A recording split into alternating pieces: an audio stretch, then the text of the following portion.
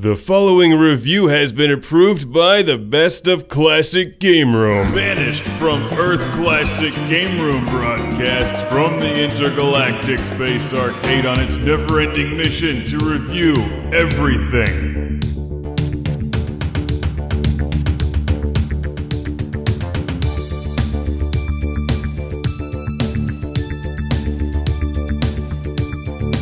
Kenny Loggins! Kenny Loggins!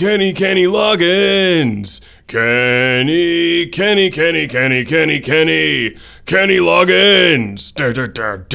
Welcome to Classic Game Room, where I went to the danger zone and all I got was this Top Gun handheld video game, which is surprisingly better than I expected. Let's see why. I love Top Gun. Love that movie, it's highly quotable, the soundtrack is incredible, and it's just awesome in pretty much every way. There's also a great video game based off of it on the Nintendo Entertainment System, where I remain the only human being that could ever land the plane on the aircraft carrier. But for the rest of you, not to worry, that scene isn't in this game. It's just straight up action. I'm reviewing this during Crappy Handheld Week, but to be fair, this is not a crappy handheld. It's actually really good for a late 80s, early 90s LCD plastic video game system. This runs on 2 AA batteries and has a pretty unique design. It looks like an A-wing out of Star Wars and fits into your hands perfectly. So does an A-wing. You ever try that? This appears to have similar components to some of the Tiger handheld game systems that I've reviewed, and perhaps it was made by Tiger, but if so, it's definitely their best effort, ever. I love the artwork on the front of it with the F-14s and the colorful logo, and this plays well. It's a simple game, but simple games are the best kinds of LCD handheld games. Anyone who's ever played Afterburner or Top Gun on the NES before should know exactly what to do here. You shoot down airplanes, boats, and blow up missiles before they hit you, all for points. After each round, the game gets faster and eventually just impossible. The water background looks cool, and given the limitations of the late 80s video game hardware here, I think they did a pretty cool job simulating motion with the clouds and the shadows. If you see an enemy on screen, you just move the targeting reticule over it and try to blow it up. It's just that simple. I'm not sure I would recommend running out and buying this game today unless you want to relive your childhood, or unless you're Top Gun superfan number 1 like me, which would make you Top Gun superfan number 2.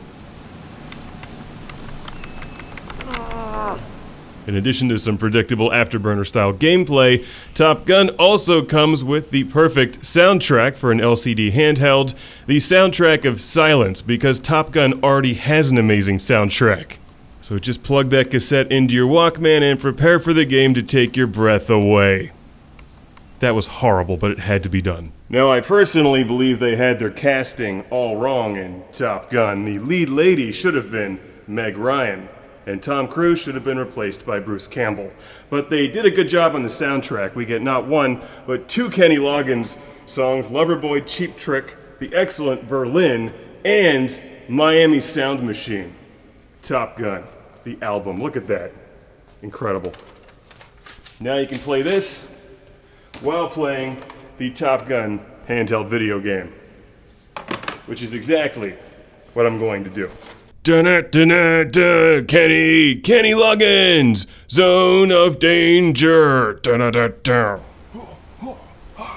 While my breath is being forcibly removed, let's get a shout out and thank you all the way to Fernando in Zaragoza, Spain. Thank you, Fernando, for sending Top Gun and a bunch of other cool games you'll see on the show soon.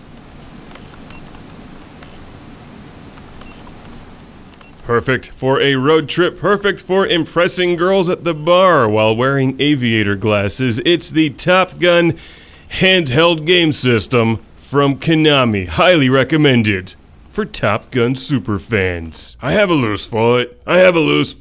Kenny Loggins. Yeah. Crash and burn, Mav. And play again.